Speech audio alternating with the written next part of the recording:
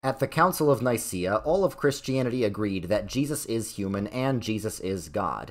After that, Christians spent hundreds of years arguing over the fine details of what that means.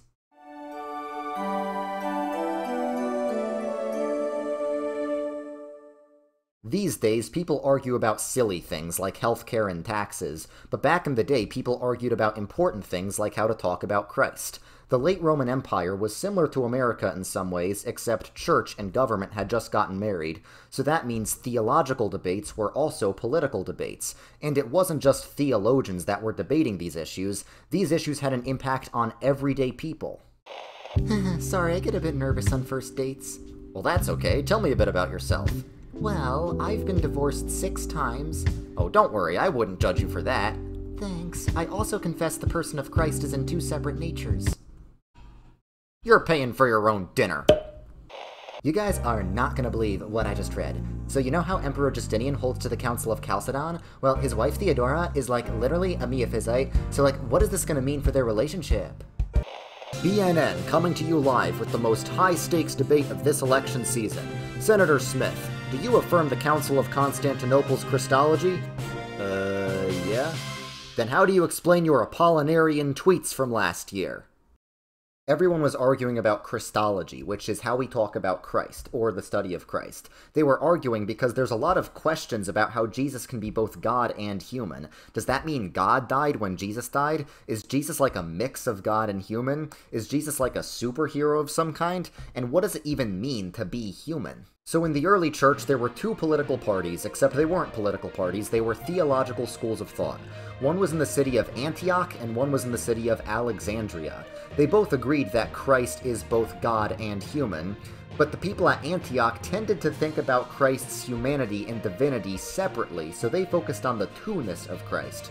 Whereas the people at Alexandria tended to think about Christ's humanity and divinity together, so they focused on the oneness of Christ. The strength of Antioch was, by separating the human and divine aspects of Jesus, they were able to say Jesus is fully human, but the weakness was sometimes it sounded like they were talking about 2 different Christs. The strength of Alexandria was they were able to talk about how Christ unites God and man, but the weakness was sometimes it sounded like they were mixing the human and divine aspects of Jesus, and if that's the case, is Jesus even really human? This also affected how they read the Bible differently. At Antioch, because they were focused on Jesus being human, they also focused on the Bible being a human text, and they interpreted it a lot more literally, the same way you would interpret any human text. This is kind of how modern evangelicals tend to read the Bible. At Alexandria, because they were focused on Jesus being divine, they focused on the Bible being a divine text, and they interpreted the Bible more metaphorically to try and find higher cosmic truths in the Bible. So if you went to church in Antioch, the sermons would be something like this. Philippians 2 says, even though Jesus was God, he took on the form of a servant. This means you should be willing to serve others in your life as well. Whereas if you went to church in Alexandria, it would be more like, Philippians says, even though Jesus was God, he became a servant. This refers to how in the person of Christ, the Godhead took on human flesh and physical matter in order to sanctify it, and he serves us by bridging the gap between the infinite creator and the finite. So the church spent hundreds of years trying to find a balance between the 2 political parties that are not actually political parties. To do this, they often had elections, which are not actually elections, but rather ecumenical councils, where the whole church gets together to try and agree on stuff. The first ecumenical council was the Council of Nicaea, and the winner was Athanasius, a guy from Alexandria. His whole deal was he wanted to say that Jesus is fully God, so that was 1 point for the Alexandrians. But wait a minute, if Jesus was fully God, then did he have to learn anything as a kid? Of course not, he's God, said Apollinaris. Apollinaris thought Jesus had a divine mind, but a human body.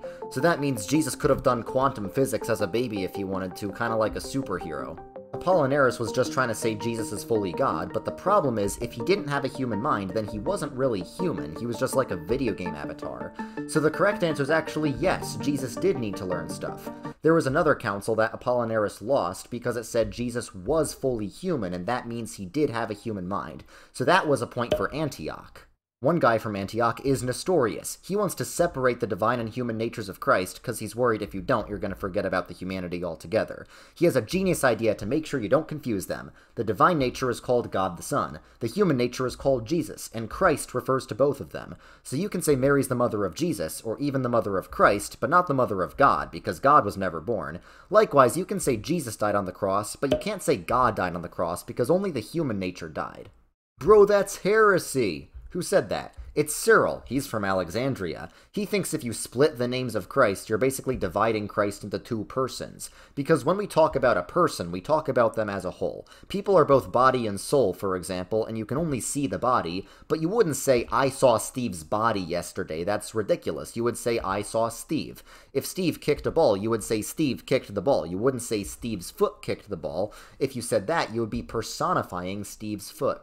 So if we really believe Christ is one person, then we need to use all the names for Christ, like Jesus, Christ, and God, interchangeably. If we say Mary's the mother of Jesus, we can also say Mary's the mother of God. If we say Jesus died on the cross, we can also say God died on the cross. After all, the whole point of Christianity is God coming down and dying for us. So the Council of Ephesus rejected Nestorianism and said Jesus is one united person. So that's another point for Alexandria. But some churches actually side with Nestorius. Because the Alexandrians are focusing on the oneness of Christ, they say the divinity and humanity of Christ are united in one nature. That's called a miaphysite Christology. But some people are like, wait, I thought it was two natures, a human nature and a divine nature. And the miaphysites are like, no, one nature that's fully human and fully divine. You might be wondering, what's the difference? The difference is they're not using the word nature in the same way. For the diaphysites, it's pretty simple. Nature means what, and person means who.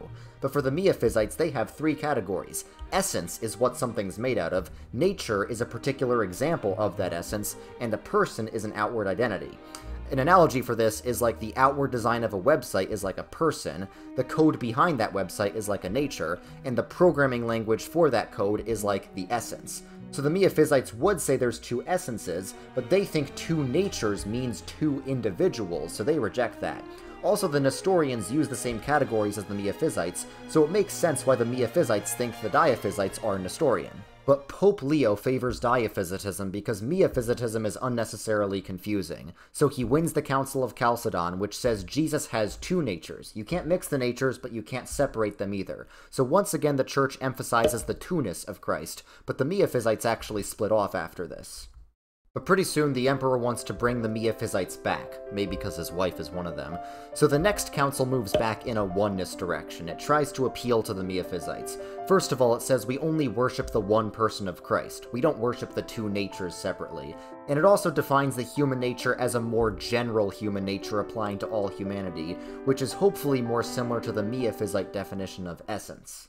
The Church tried to make some compromises with the miaphysites. One of them was monoenergism, which means Jesus has one energy. Now, energy in this context doesn't mean anything mystical, it just means the ability to do stuff. It basically says even though Jesus had a human and divine nature, he had one power working through both of them. But the problem is this is not biblical, because in the Bible we see examples of Jesus having a limited power and an unlimited power at the same time. So that means Jesus had a human energy, which is limited, and a divine energy, which is unlimited. It's important to believe in dioenergism because Jesus had the same human limitations that we do. When he was building a house as a carpenter, he was using his human energy. He wasn't just making the bricks float. But when he raised Lazarus from the dead, then he was using the divine energy. Monothelitism is another compromise that says Jesus has only one will. The problem is Jesus submits his will to the Father in the Bible. So if the Son has only one will and submits that will to the Father, that means the Father has more authority and is therefore more God than the Son.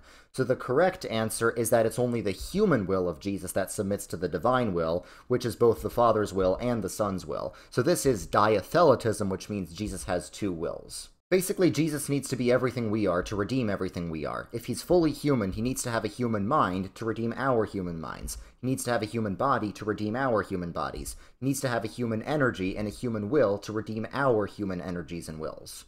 So the next council said Jesus has two energies and wills, and once again moved in a two-ness direction.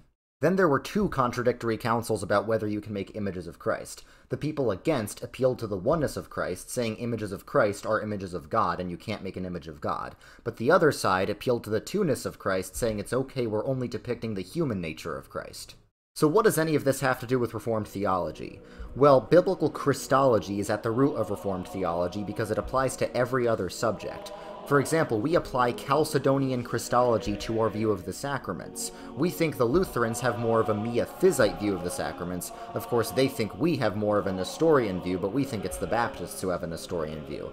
How does all this work? Keep watching to find out.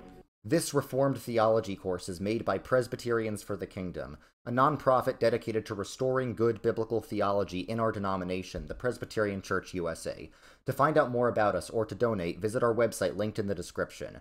For more resources on Reformed theology, go to Theology Matters, an organization of Bible-believing pastors and seminary professors also in the PCUSA.